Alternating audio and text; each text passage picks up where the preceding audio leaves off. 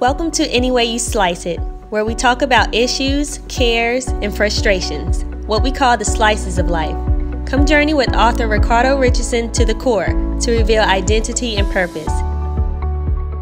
Today's message is not your battle. Beloved family, do not be afraid. Do not be dismayed. Do not be discouraged, for the battle is not yours, but God's. 2 Chronicles 20:15.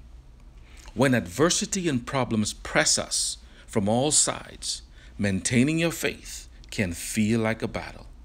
But make no mistake, your fight is to maintain your faith. Sometimes we swing from trusting God to doubting Him as our defenses deteriorate. Jesus understood this when He told Peter, "I pray that your faith does not fail when adversity attacks," Luke 22.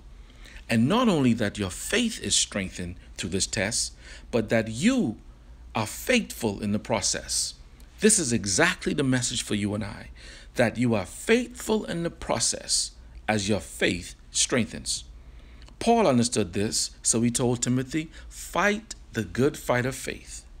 Elijah understood this when he told his servant, "Do not be afraid. There are more with us than with them." 2 Kings. Can you see the picture now? No? Father, I pray that you open their eyes like you did for Elijah's servant Gehazi because of his fear. And Elijah prayed, "O Lord, open his eyes so that he may see." Then the Lord opened the servant's eyes, and he looked and saw the hills full of horses and chariots of fire all around Elijah.